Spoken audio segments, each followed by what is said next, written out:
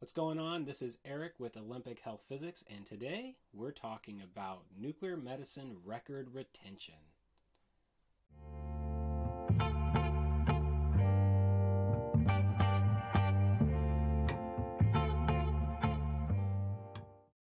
Okay, so I know you're really excited about this one. It's records and talking about how long we need to keep them.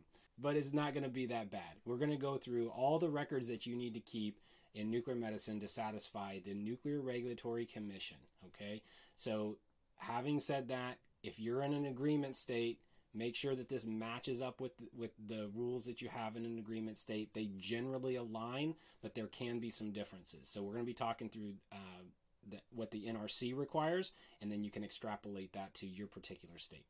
Okay, so this is a question that we get a lot, which is whenever we come in to do a health physics audit or a nuclear medicine audit, we're oftentimes asked, how long do I need to keep records? I have records that go way long time ago before I was working here. Do I need to actually keep those? So this video is going to be walking through exactly what you need to keep and how long you need to keep it for.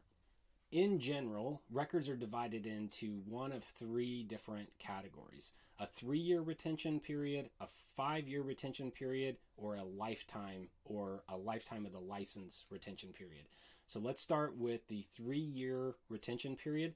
This is where most of our records in nuclear medicine, our regulatory records, are going to fall within the 3-year period. So the records that are required for 3 years: sealed source inventory, sealed source leak testing, area surveys, your disposal records for your radioactive waste. So anything that you are decay in storage, you need to keep those records for a period of 3 years. Moly 99 breakthrough test, you need to keep the results of those if you're still using generators. Any dose calibrator test, so that's going to be your daily constancy, quarterly linearity, your geometry test, and your accuracy test. Those, any tests that pertain to the dose calibrator, you need to keep those for a period of 3 years. Your radiation safety training records, written directives, any written directives, I-131 or otherwise, all the written directives need to be kept for 3 years. In conjunction with the written directives, you also need any kind of patient release data or criteria or calculations. You'll need to keep that. Records of patient dose administrations and instrument calibration certificates. So if you have Geiger counters or ion chambers, you need the instrument calibration certificates, and those are also going to be retained for a period of 3 years. So if it's over 3 years for any of those items, you can get rid of it. If it's within 3 years, you need to keep it. All right, next up is the 5-year retention period. So these are the records that you're going to need to keep for a period of 5 years. The Radiation Safety Committee meeting minutes. So if you have a Radiation Safety Committee, you need to keep minutes, and you need to keep those minutes for a period of 5 years. And then you also need to keep any documentation that has to deal with the Radiation Protection Program. So this is going to be the authority, responsibility, changes, scope, anything that deals with that. You need to keep those records for 5 years also. So, for example, who is the radiation safety officer? Who's the associate radiation safety officer, if you have one? Are there any changes to the program? What is the duties and responsibilities of the RSO? All of that documentation needs to be kept for 5 years. And last, these are the records that you need to keep for the duration of the license. So as long as you have a radioactive materials license, you have to keep these records.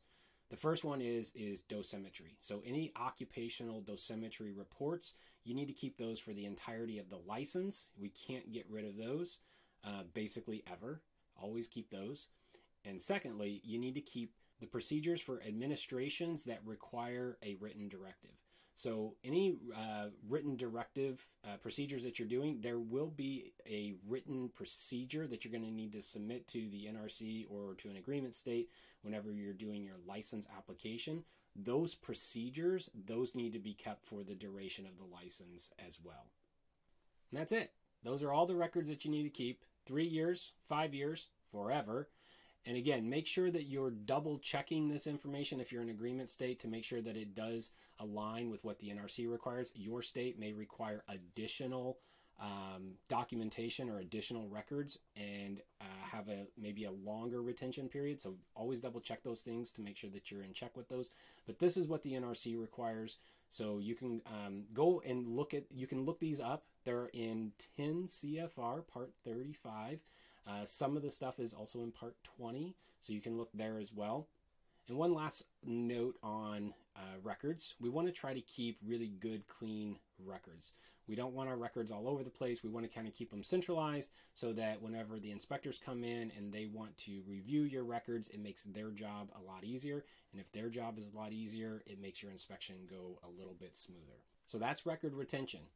If you have any questions about records or how to keep really good records or whether or not you can get rid of certain pieces of documentation, feel free to shoot us a note. We'll be happy to help you out with that and be able to answer any questions that you have.